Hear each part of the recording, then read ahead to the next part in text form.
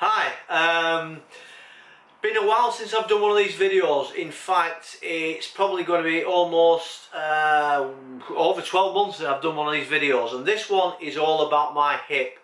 I started to get some comments actually on the videos about the operation I had on my hip, the recovery, etc. And they've been really good comments, and hopefully the videos have helped. And I've noticed I've had quite a lot of views on them, so I'm assuming they are helping people. So, where am I with my hip? I had my hip done on the 13th of March last year. So I'm over 12 months in terms of recovery. I have one thing to say, well, a couple of words really. Absolutely fantastic, and I've said that on some of the other videos. So much so that this week, in fact, so we're in May, I did my second 10k race since having my hip done. And the first one I did was in February, quite a hilly course in Blackburn where I live. And that was quite an interesting one, because the last time I did that 10k was I think it was about at least 2 years ago, and it was the last 10k or last race I did before I had my hip done, because I did that 10k and I started to have problems with my ankles, and I think it was all related to the hip starting to degrade. And I did about 57 minutes for that 10k, and it was a hilly course. Jump forward to after my hip in February this year, so February 2018, I had exactly the same race, and so that was not quite 12 months after having the hip done. I actually did 1 hour and 50 something seconds, so about 3 minutes different. So I was very emotional coming over the finishing line, because from going to not being able to walk well and really severe pain to being able to do that 10k with only a few minutes difference to what I did a few years ago. So last week did a 10k again. I seem to have a thing for doing crazy hilly 10ks. I did one up in Cumbria near where my eldest son lives. It's a lovely Roman archaeological site called Vindolanda, and they do an annual 10k, and that is a really hilly course. And I did that on Wednesday night in 58 minutes 51 seconds, so an improvement from the previous one. And I was absolutely flying. When I look at some of the times on my watch, I know some of them were downhill, but I was doing 7 minutes 47 a mile, under 9-minute miles. The uphills were 10-11 minutes a mile, but the downhills were really good. And I have had no issues with the hip whatsoever. What can I give in terms of tips? Well, one thing that I did actually learn when I went for my 12 months appointment with the consultant was that I did say that I get still a little bit of tightness in my hip flexor. And he explained why that is.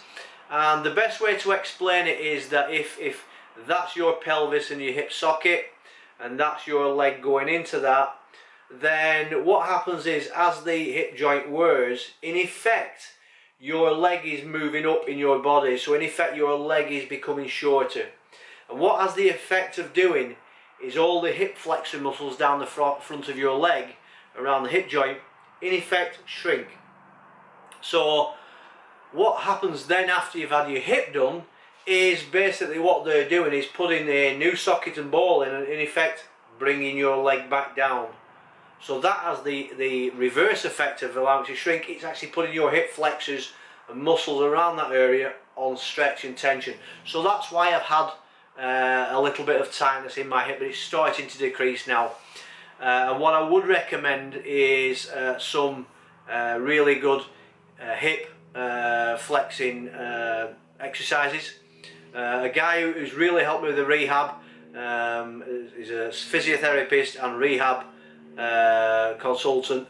He does an absolutely fantastic website called Kinetic Revolution, and if you look on there he will do some good hip mobility exercises, and I've used those quite a lot in terms of my rehab.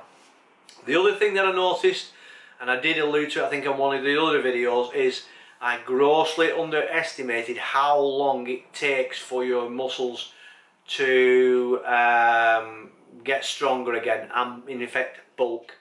So when I was trying to run short runs, my muscles really weren't up to it, and I really had to be slow at building it back up. And it's sometimes you're thinking, you know, why can't I run like I used to be able to? And it's because you've lost so much tone in your muscles because you're less mobile with your hip, that it does take the time.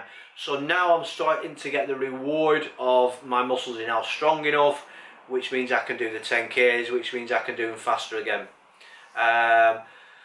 So yeah, it's been absolutely fantastic. I'm also in the London Marathon. I meant to do it this year, but I hurt my Achilles. One thing I learned is that if I use flip-flops when I'm on holiday, it puts too much load on my Achilles.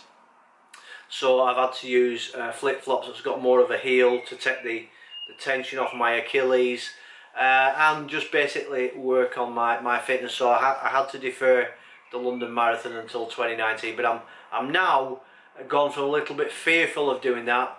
Based on the 10K I did this week, I'm actually looking really positive to doing that. So I'll do some more videos as and when, and I'll try and do some videos with some of the exercises on.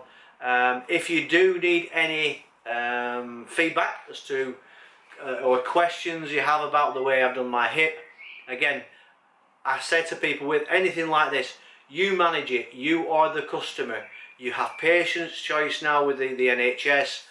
I believe the waiting list or the time they have to do the hip now has extended. I think when I had it done it was between 12 and 18 weeks they had to do it.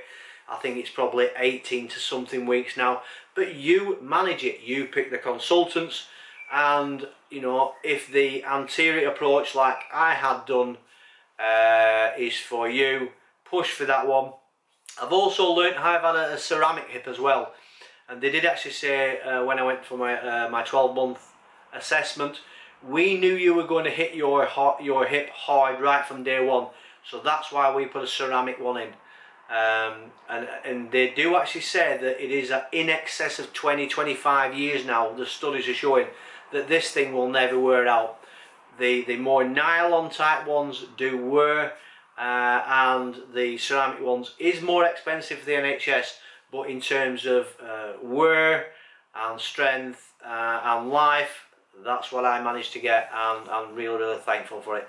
So again, real thankful for Oldham Hospital who did it, and then the surgeon Dr. Bonshai, really brilliant, got me back, and you know, I'm living my life again. I'm living running and the exercise. So yeah, please ask all the questions you want. If you want me to show the exercises I've been doing, I'll quite happily do that as well, not a problem. And hopefully this video is useful. If you find it good, please give it a thumbs up, and I also have some Tesla videos as well you might want to find interesting as well. So again, thank you very much.